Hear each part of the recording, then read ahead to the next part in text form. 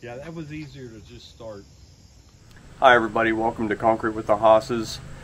We've gained so many subscribers, the channel's growing. I thought it would be a good idea just to introduce myself a little bit. I'm Tom Hoss. I started TSH Concrete about 35 years ago. I was 22 years old at the time, so do the math. I've had a great time pouring concrete for most of my life. I enjoy it. I'm the luckiest guy in the world. I get to get up every morning and go do something that I just really love to do. I have two sons that work side by side with me, and they've turned out to be really good workers. I couldn't have done near the amount of work without them. I have a daughter, Emily, that's working with me with production of the YouTube channel. My wife Donna runs everything in the office, and this company would not have survived a day without her. And I have 4 other employees that just do a great job. Everybody brings something to the table, and watch our videos and you'll see that everybody contributes 110% every day. And just wanted to say thanks for subscribing. Hope you enjoy the videos. Keep the feedback coming. Help me grow the channel. Thanks again.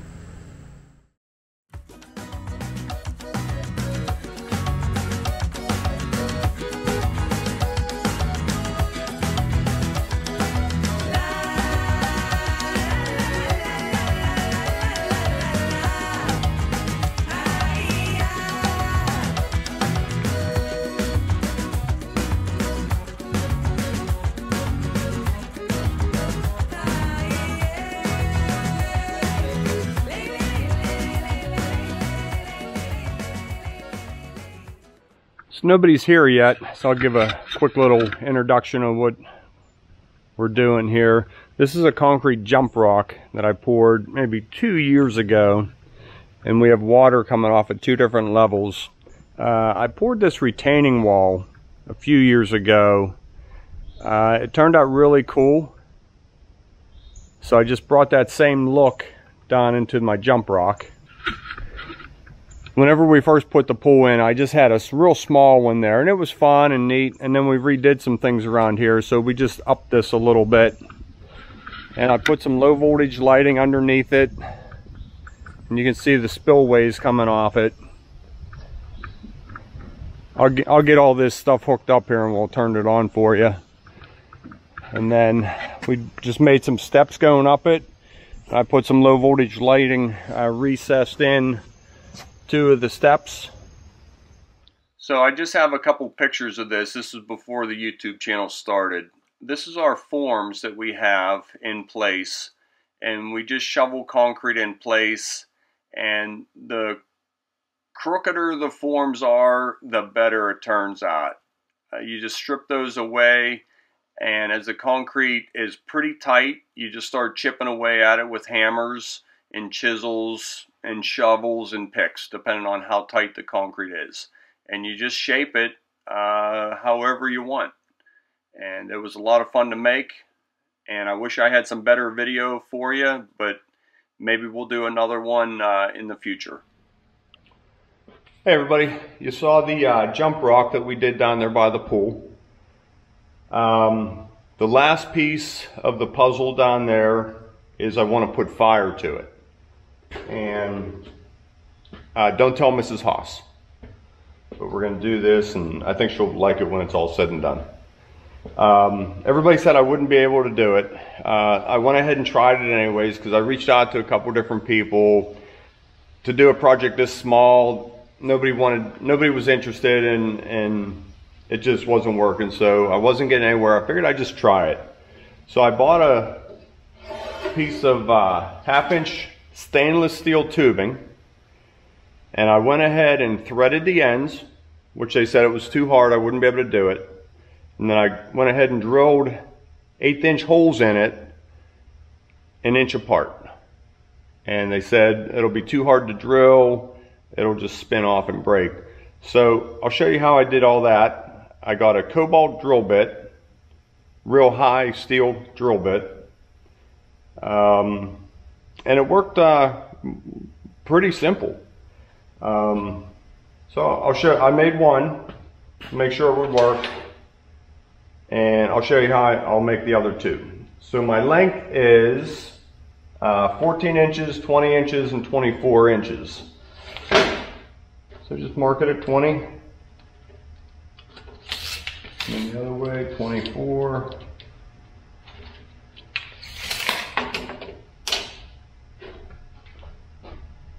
And come on back here. So I just have this bandsaw that I use. And I cut everything in this. So it cuts through it real nice.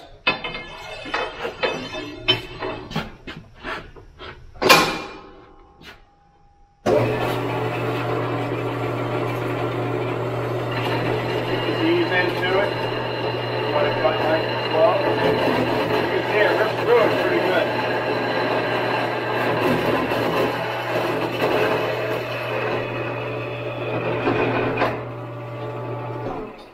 There's one.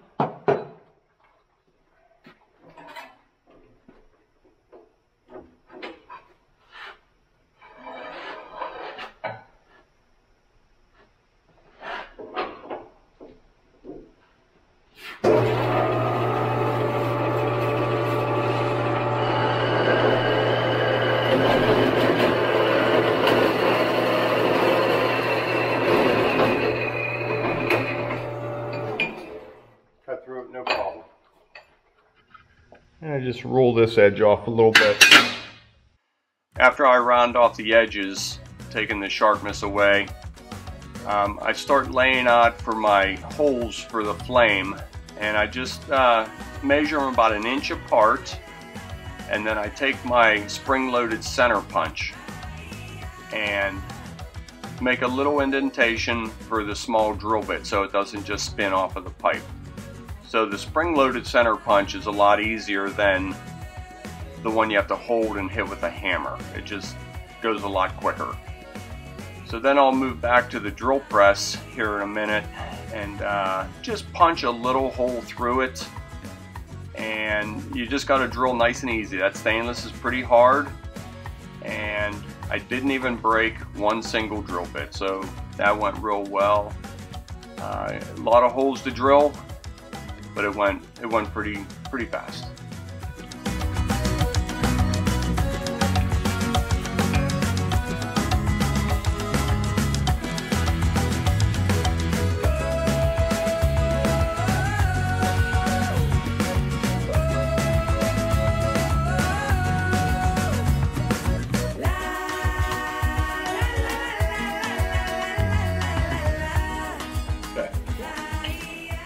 All the holes are drilled.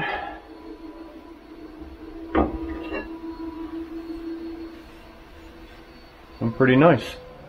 What I wanted to mention though, I was struggling with running out of battery life on the camera. So what I did,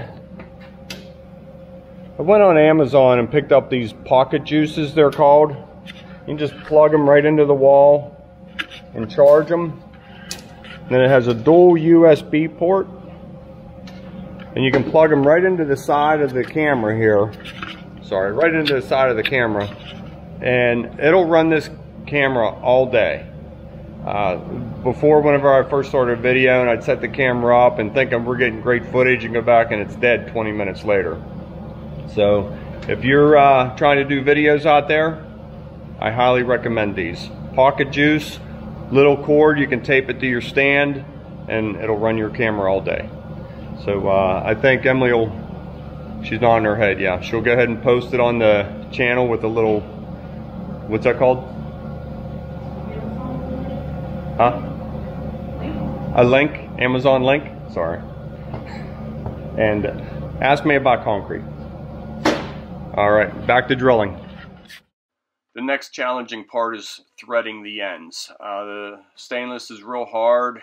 A lot of people wouldn't do this with a power one because it would break the jaws. So I just worked at it for a little while and got my hand threader to eventually cut them in. And it took some effort, but it went okay. Get close up in there. You can see where it's cutting right there.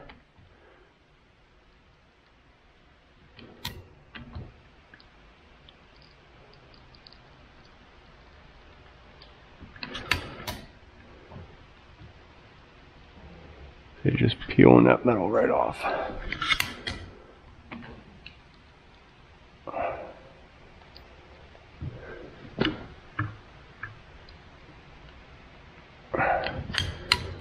You just flip that, clean those threads out.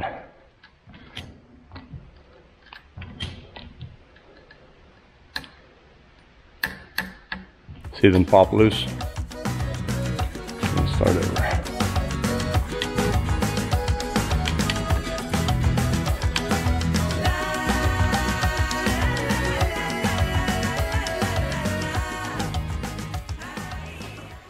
Okay, so everything's threaded and drilled. I'm gonna go get cleaned up, clean this mess up a little bit, and we'll get it put together. Okay, so I'm ready to start assembling everything. I got my burner tubes with all the holes in, my 3 different lengths, the caps, the 90s, compression fittings, or I'm sorry, flared fittings, and then that'll all go to my hose, and then through the concrete underneath the propane bottle will be connected here, and then through the regulator I have 3 different lines that I can turn on and off individually. This is a high flow regulator. So it's you know, we'll get way more flame than a gas grill. We should be able to get a nice flame out of this. One thing about this, I just learned this recently. This old propane fitting, the old style, fits in the newer style propane tanks. Just got to remember it's reverse thread. This is what I got with the regulator. So we'll stay with that. If that becomes a problem, I can take this off and put the new, you know, with the hand knob on it that you don't need a wrench. But we'll go this direction for now. But just wanted to point out, these are interchangeable with new and old bottles. So I'm going to go ahead and get this all pipe doped up, the joint compound, get them all sealed up, get them tightened, and then once it quits raining a little bit, I'm gonna do a test light and see if this thing works.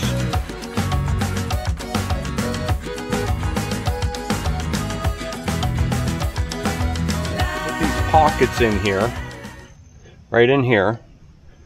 1, 2,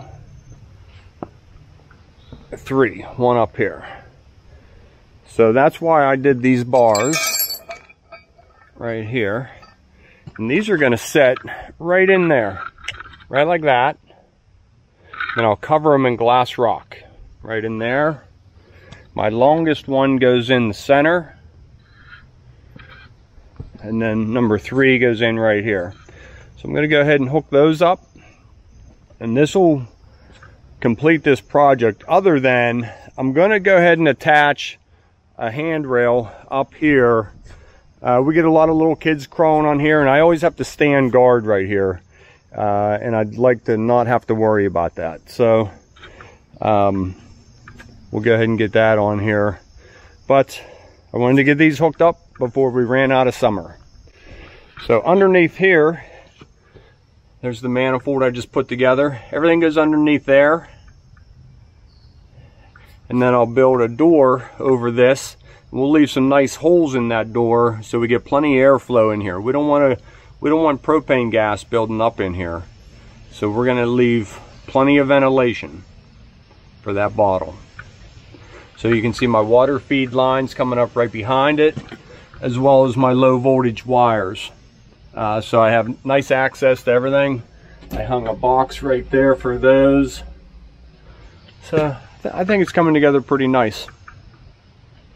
I put some forms in here, then stacked styrofoam in here. during the pour, and then after the pour I just dug all the styrofoam out to leave that cavity. So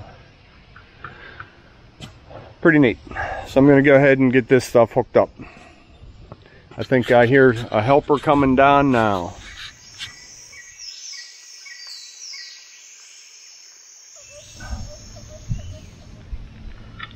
Might take a little while to get the propane up here. I can't hear it coming out. I can hear it. It blows. That might hurt that concrete, huh? Alright, yeah, I can turn it down. How are we even gonna get up there? It blows. Then the glass rock, I'll get it positioned away from the concrete. Good. That's one. Oh, this is gonna be awesome.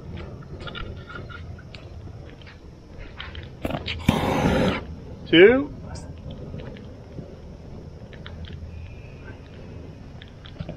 And three. And three. What do you think, boys? Awesome. Awesome.